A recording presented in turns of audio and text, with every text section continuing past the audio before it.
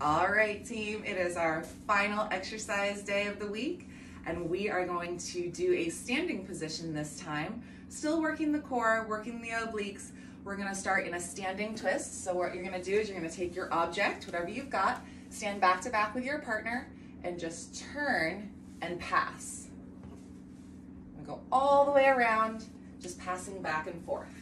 So here you wanna make sure that you're keeping your hips facing forward. You don't want to turn your whole body. Keep your hips facing forward and use a nice trunk twist, torso twist through the belly and through the sides here, okay? So this is just level 1 here. This is the first step, and this might be enough. You can even do this in a seated position. You can do this from a chair if you want, okay?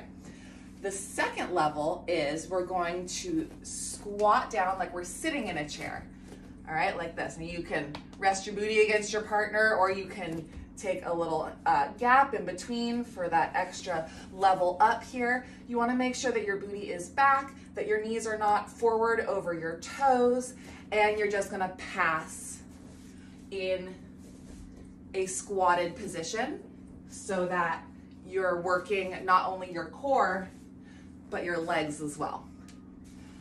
All right, and then our final variation is going to be high-low.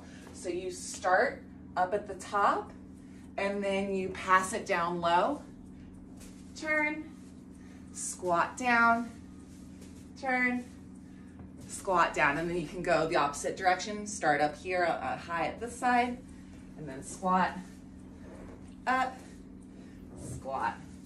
All right, guys, I hope you have fun with this one.